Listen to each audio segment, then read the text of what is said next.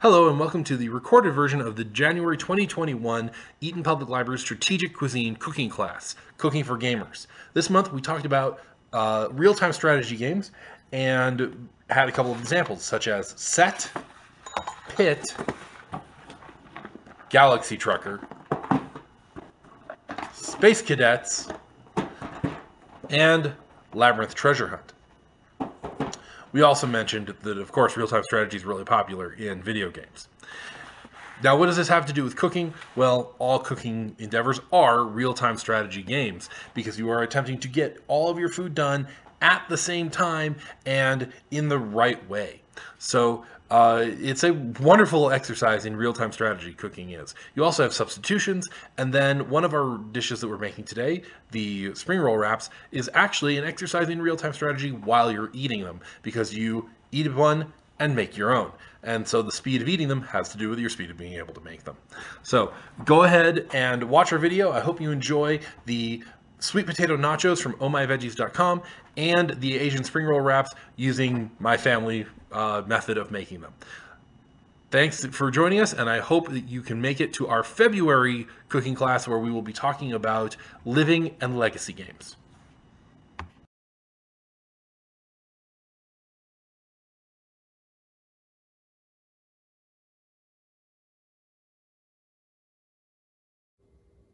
Hello, for those watching from home, this is Strategic Cuisine with the Eaton Public Library. We're going to be making Thai sweet potato nachos as originally presented on the ohmyveggies.com website, which is where you can find the original recipe. For this recipe, you will want a half cup measuring cup, tablespoon and teaspoon measuring cups, a grater, either a box grater or a flat grater like this, either one will work, as well as a peeler, knives, and cutting boards.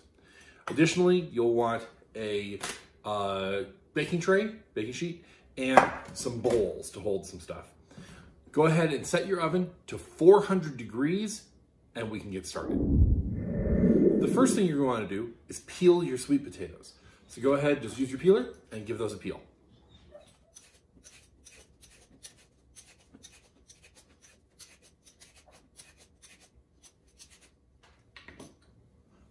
My sweet potatoes are done, but since I'm going to be peeling some other things such as carrots as well, and using those, my oven's ready.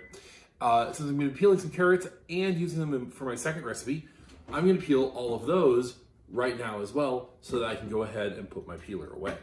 So just go ahead and set these off to the side. It's good to have a bowl that you can put them directly into, and go ahead and peel your carrots. Once you have your stuff peeled, make sure you wash it off if you haven't already, and go and rinse off your peeler, and you can put it away. Keep the carrots that you're planning on using for this recipe, and put the other carrots off to the side. Make sure your potatoes are here. So we can put those two guys together. Very first thing we're gonna wanna do after we've gotten our potatoes peeled is we're gonna wanna cut them. If you have a mandolin cutter, they work kind of like this design here on the cheese grater does, where you would slide the sweet potato across it, and it would give you strips like this. And you can actually do that for this recipe and just go ahead and use that. You can also, if you don't have one, you can also just use a knife and do thin cuts. So the easiest way to do this is going to be to actually choose a side and make a slice, a very thin slice down it, because that will give you a flat edge. And with that flat edge, your potato isn't going to move around. If the potato's not moving around, you're less likely to hurt yourself when you're cutting. So go ahead and with a smooth rocking motion, cut down from the top of the potato all the way down through. Make nice thin slices. You want them as even as you can get them so that they're all as close to being the same as possible. That way they cook evenly. You could also, if you really wanted to, use a food processor, but I find that would damage the sweet potato a little too much. You can cut all the way down to the end.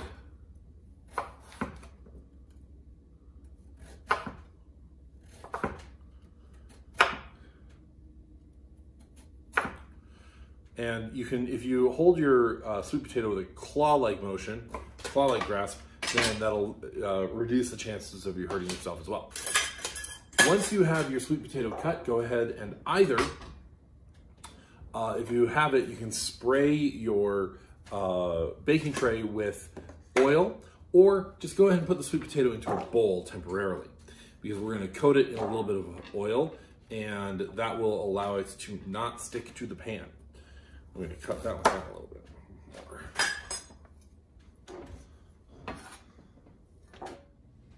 If you didn't pre-spray your cooking tray, go ahead and take just about a tablespoon of oil. You can use any kind of cooking oil you'd like.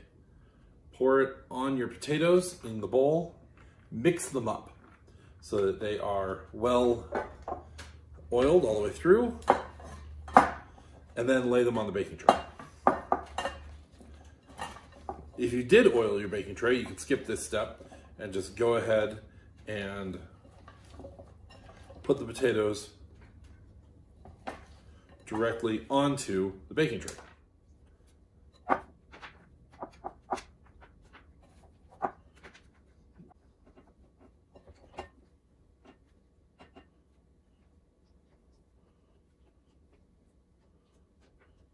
As you can see, 2 potatoes is a little too much for a single baking tray. So go ahead and put on as much as you can. Add some salt, pepper, the oil on top of it, if you didn't already do that, and then put them in the oven for 10 minutes. Go ahead and throw these on a second baking tray. After 10 minutes, we're going to pull these out and flip them and put them back in for another 10 minutes. Now that our potatoes are cooking, we can get a couple of other things done while they're working on it. So go ahead and take your carrot, and we're going to shred this carrot down. So we're going to use the grater, and again, you can use either kind of grater, this kind or this kind. And go ahead and use the set of holes that are larger, and we're just going to simply shred our carrot down. And how many carrots you do with this totally depends on how much you like shredded carrot. But in Thai cuisine, shredded carrot is pretty common. So you want to make sure you have at least 1 carrot as a potential topping. If you start getting down to a point that your fingers are getting in danger, turn the carrot and just have it at the next side. When you get down to the end and you've got just these tiny pieces, go ahead and get rid of them. And you'll see you have a fair amount of carrot. Go ahead and put this into a bowl. Next, take your pepper, and we're going to cut the pepper. There are several different ways of cutting a pepper very efficiently. And the one way is to cut the top off and then turn it and cut the ribs out. That's one way. And that's actually a pretty decent way of doing it, because in this one we want small chunks. So I'm just going to cut down through the pepper, which, as you can see, gives me the center here, so I can see where the center of the pepper is. And I'm just going to cut down along the ribs so that I end up with pieces of pepper with no seeds, because I don't want the seeds. So I'm just going to do that 4 or 5 times, depending on exactly how the pepper is configured. And you can see I still have this bottom, which I'm just going to slice off. And now I have this pepper core, which I can get rid of. Now I'm going to take this pepper and I'm just going to slice it down a little bit more into fairly small chunks. Now, how small of a chunks, or if you wanted to do strips, you could do strips too. You make it, it's entirely up to you. Once you've got your pepper cut, go ahead and throw it in a bowl. It's probably easiest to make 1/2 inch wide to 3/4 inch wide strips and then chop them down.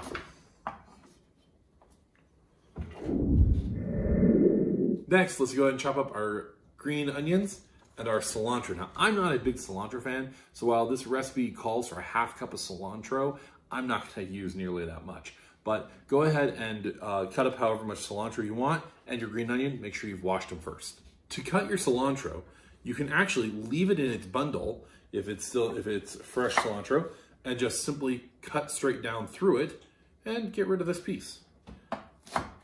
Rough chop it a couple times, and boom, your cilantro is done.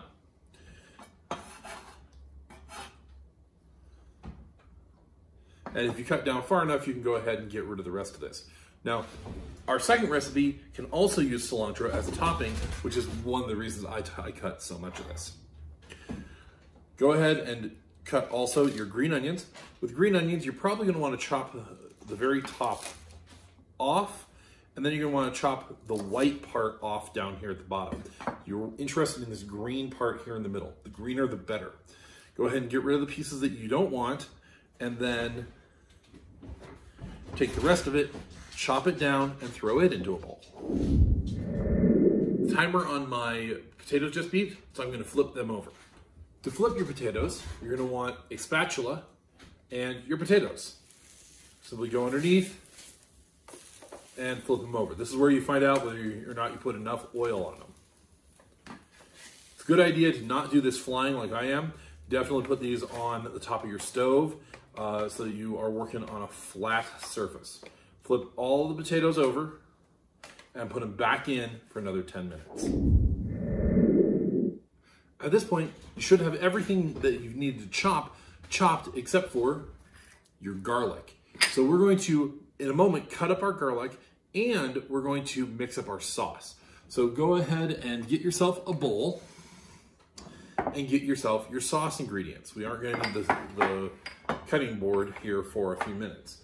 You're going to want some soy sauce, rice vinegar, brown sugar, toasted sesame oil, if I can find my toasted sesame oil, there it is. Toasted sesame oil, peanuts for the side, your peanut butter, and some water. You may or may not want some sriracha, depending on your personal tastes. So starting with the peanut butter, make sure that you have a natural peanut butter that does not have any extra sugar. Go ahead and open that up. If you need to, give it a stir. If it's been sitting in your refrigerator for a little while, it likely has solidified and it's gonna be harder to stir. But go ahead and give it a stir. You're gonna want a ½ cup of peanut butter. So go ahead and use your ½ cup measuring cup. That's what we have that out here for. And go ahead, and I'm just gonna pour it in because mine's nice and liquidy. Pour it into a bowl.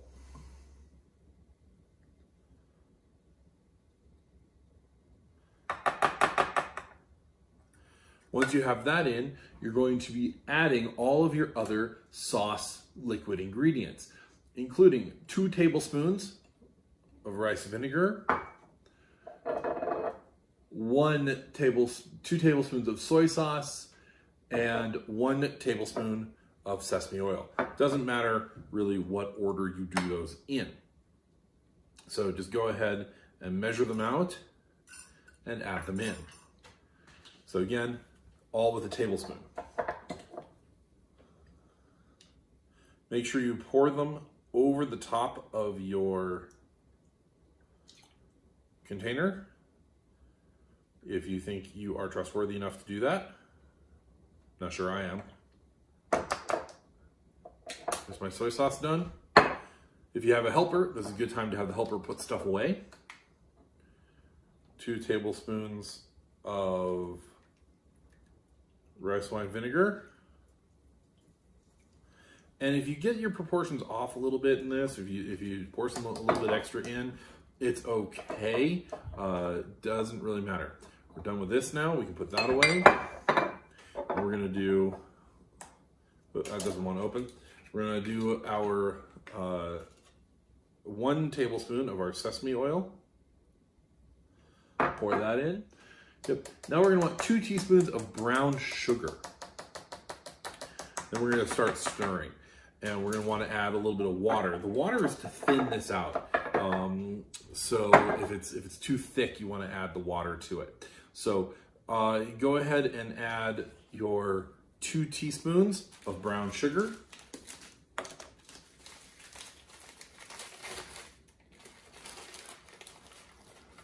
And this can be packed or not, doesn't really matter.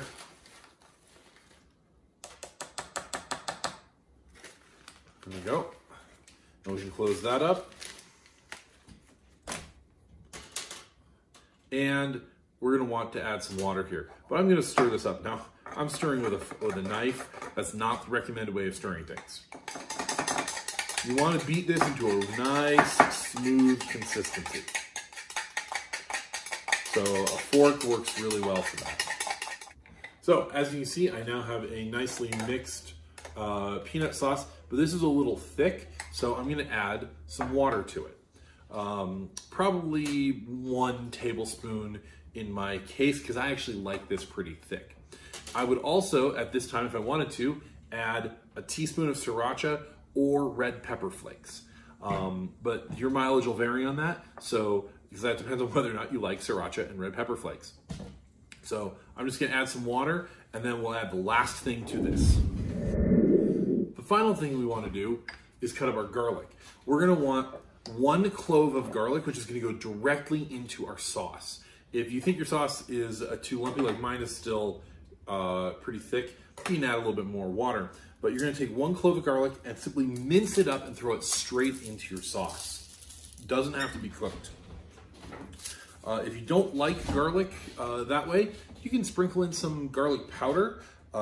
Use about 1 teaspoon of garlic powder to have the same effect as a clove of garlic.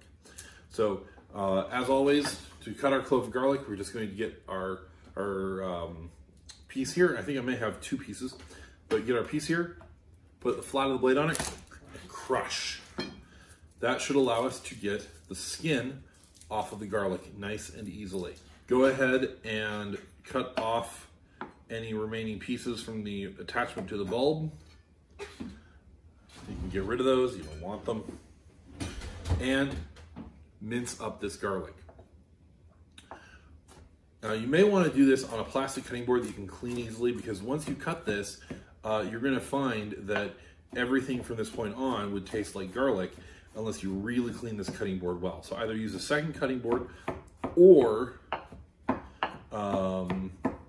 use a plastic cutting board that you can clean easily for this piece. Now,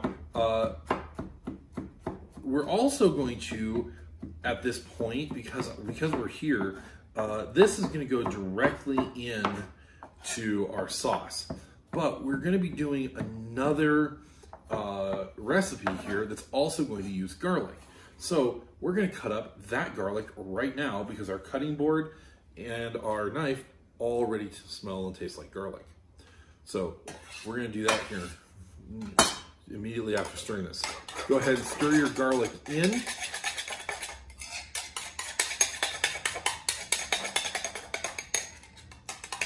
And let that sit. Like I said, add a little bit more liquid if you think you need to. 4 tablespoons might do it for you. I like mine a little thicker, as I said. So, again, I'm going to just simply cut up another clove of garlic because I'm going to want that for my next recipe. Once you have the nachos transferred to a plate, go ahead and start assembling your nachos. Take your sauce and drizzle it on top, or in my case, pour, because I really like this stuff nice and thick. I'm going to reserve some of this for our second dish.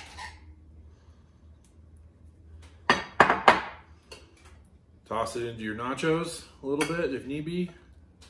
Totally depends on the thickness. And then top with your remaining ingredients. A little bit of shredded carrot, red pepper, green onion, and some of that fresh chopped cilantro. Like I said, not a big fan. Then I would actually top it with some more of this sauce, because this sauce is pretty darn good. Now, here comes the real-time strategy part of this dish. Your goal is to get this dish to the table before somebody eats it. Everybody's gonna be trying to eat it en route. So once you have this served, serve it to a big plate, big tray, so that everybody can get at it all at once. And enjoy your Thai peanut sauce nachos. Oh, one last thing, forgot. gotta have some peanuts on your thing. To do the peanuts, you're gonna have to put them on whole, but ideally these would be crushed. Now, crushing peanuts is not hard. If you're really force of nature and like doing things the truly manual way, just go ahead and crush them onto the top manually. But if you're a little bit smarter, put them onto a cutting board, like so. Take any flat-bottomed or mostly flat-bottomed glass or glass container and just go ahead and crush your peanuts down. A lot faster and a lot less work. Then go ahead and top your nachos. Bon appetit!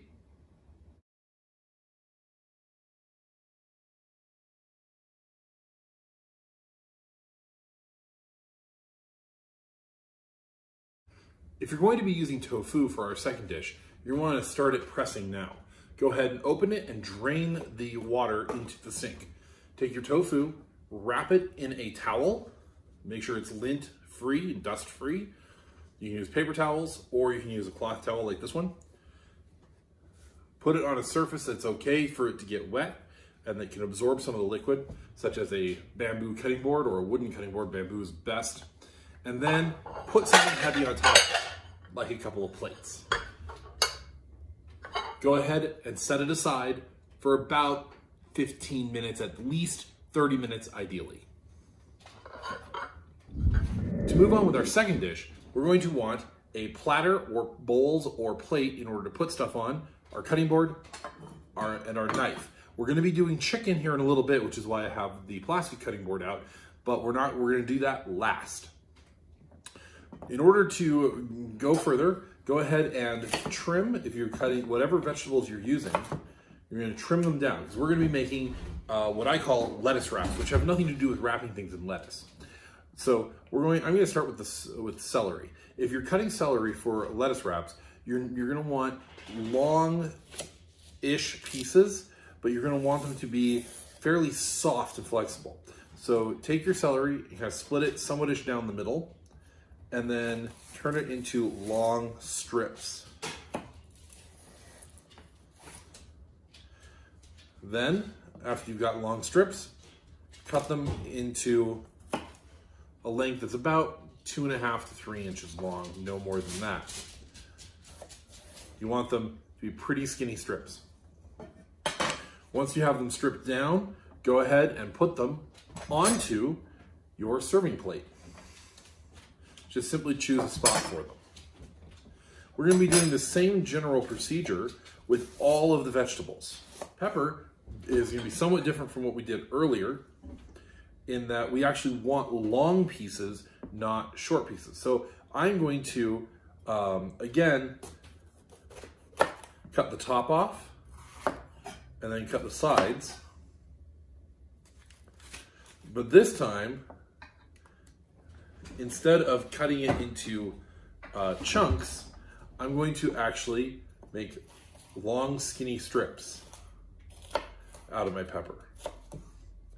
And we're going to leave them there as long, skinny strips. Again, put it on my serving tray. You do that with the whole pepper. Continue doing that with all your vegetables. If you're going to use something like a cucumber, make sure you peel it first. Once it's peeled, I'm going to cut that piece off. Simply cut it in half. That'll give you, again, a nice flat surface to work with. Make cuts down the length of the cucumber.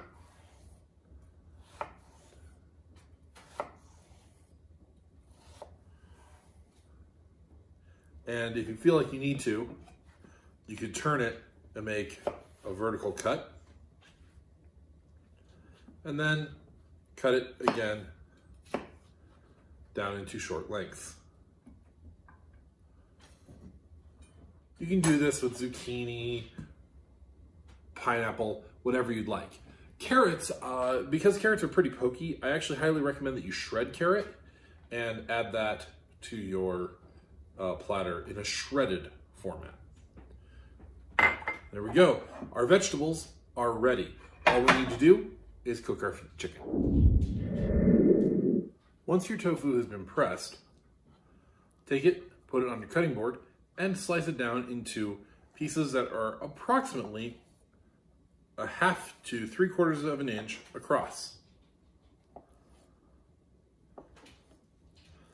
Take the block and turn it, and continue slicing until you have long strips, both sides. Finally, cut across the blocks to turn them into cubes, and then transfer them to a bowl. The tofu can be cooked as it is, or to give it a little bit more texture, add some salt,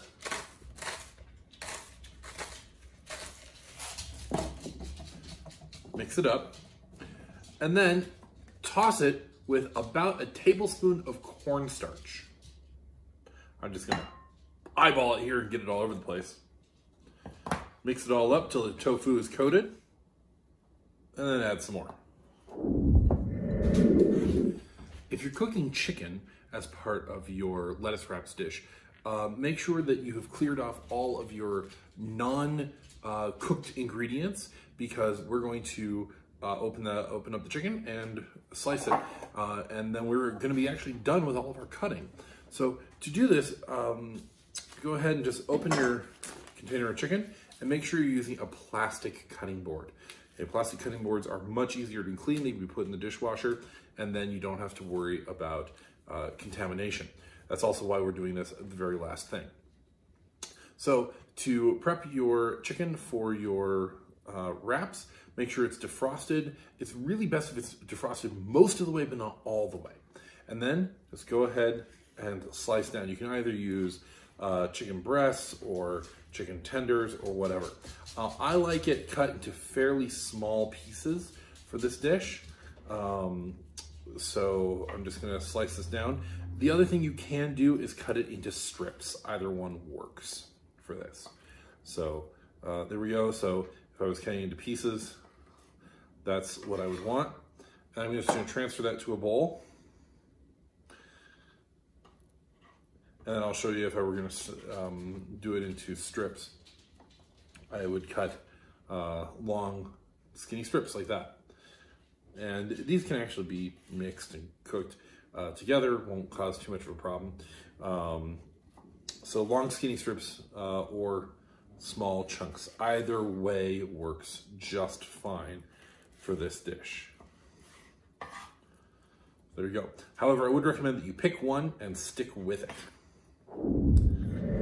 At this point, whether you are doing chicken or tofu, you're going to want to get your pans on the stove and get them heated. Set the stove to about a 5.5 or medium heat. Go ahead and let the oil come to a sheen.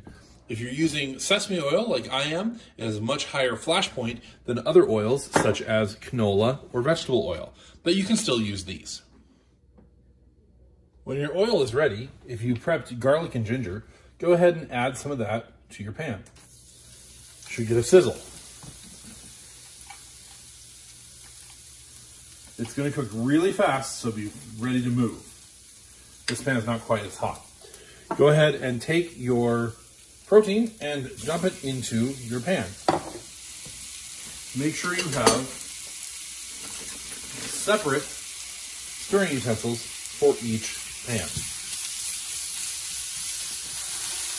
When it's beginning to look fairly cooked, this isn't quite done, you can still see some of the raw chicken in there. We're going to want to add some additional seasoning to it. Now, what you use is totally up to you. I'm going to add a little bit of garlic chili sauce and soy sauce. You could also go with just the soy sauce. Now, I want to make sure this chicken in particular has some flavor, so I'm going to add my soy sauce now, as well as a little of my garlic chili paste. That was probably a little more than was necessary. chicken is done. I don't want to reuse this bowl, so it's going to go off to the side. I'm going to get a new bowl that I'll serve the chicken from.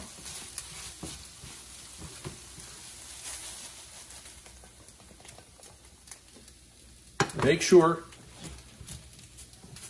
to get as much out of the pan as you can. Turn off the heat and take it off the heat. You'll want to add some water to it and put it back on so the water will boil off and loosen any debris that's stuck to the pan. And let that sit. So I'm going to do the exact same thing here.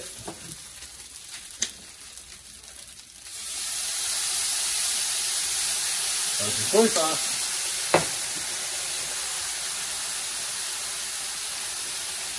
And add some garlic chili paste. We're going to do the same thing with this tofu. We're going to turn the heat off, take it off the heat, and put it in another bowl.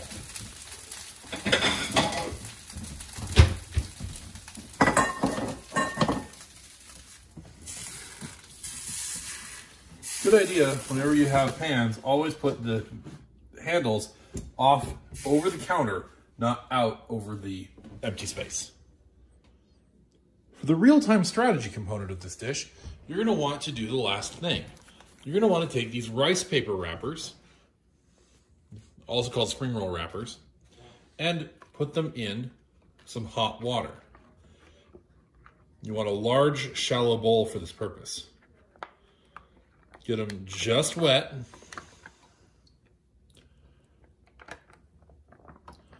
And then transfer them to your plate.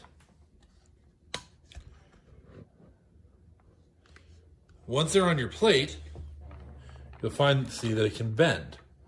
Go ahead and load your rice paper wrapper up with some of the vegetables and your tofu or chicken.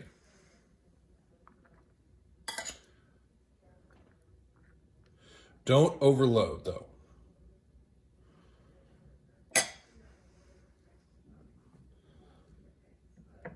Choose which pieces you want to go on.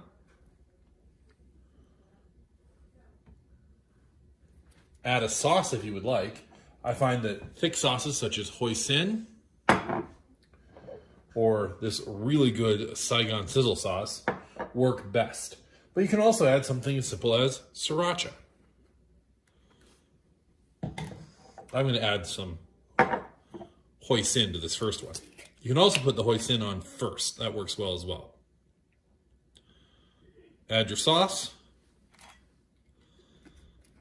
Works really well if you put these in bowls ahead of time. Take your rice paper wrapper from the near side, wrap it up, over, tuck it under, and then fold up the edges on the two near sides. And then, just like a burrito, wrap it up.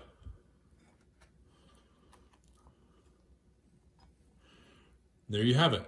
Nicely contained, spring roll style lettuce wrap.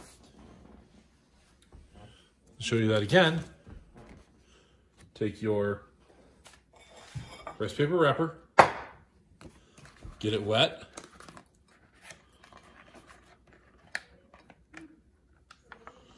Make sure you get the whole thing wet. If you have a bowl, that's a pan or a bowl that's wide enough to just dip it in, that's great. Put it on your plate. Make sure a little bit of it's hanging over the edge, because that'll allow you to grab it and roll easily. Put your sauce on.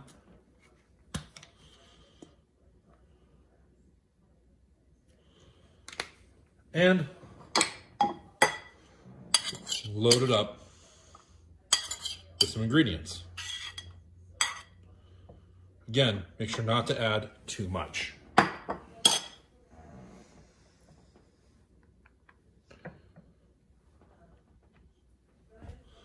You can also add some of the toppings from earlier, such as the scallions, the cilantro, a little bit of lime juice, or some peanuts. Go ahead and fold over the top Tuck the two sides up and roll. There we go.